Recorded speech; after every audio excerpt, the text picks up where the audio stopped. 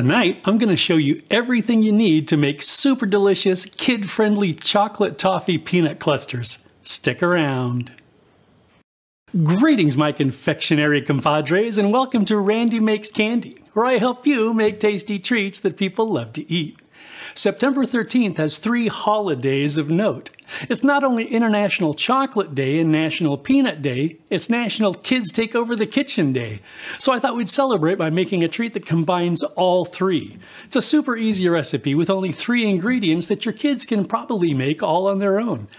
I don't know your kids though, so viewer discretion is advised. As always, I'd love to hear about your results if you decide to make your own peanut clusters, as well as suggestions for other recipes you'd like to see in future videos. And if you stick around after the recipe, I'll give you 2 more clues for the contest we're having. For this recipe, I used 1 cup of milk chocolate, 1/2 cup of peanuts, and some toffee bits as a topping. I also used a cutting board, some parchment, and a spoon. Okay, let's make some candy. Melt the chocolate. Add the peanuts to the chocolate and mix until the peanuts are fully coated.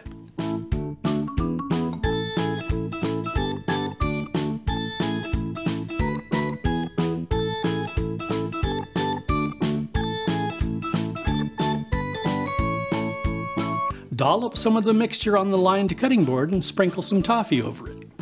While you can certainly use a spoon for your dolloping, I thought I might do it in a slightly more child-making-a-mud pie fashion. Do kids even make mud pies anymore? I sure hope so. Interestingly enough though, I've seen professional candy makers using this same technique. Professionals use gloves, of course, but unless you have tiny hand coverings for the kiddos, you can just make sure they wash their hands thoroughly before they dig in. Continue with the rest of the mixture, then leave them on the counter to set.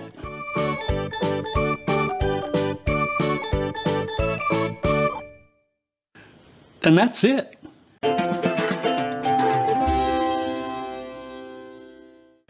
If you're enjoying this video and would like to become a true compadre, click the subscribe button and turn on notifications for the channel. I'd love for you to join me in this confectionery caravan. Slancheva!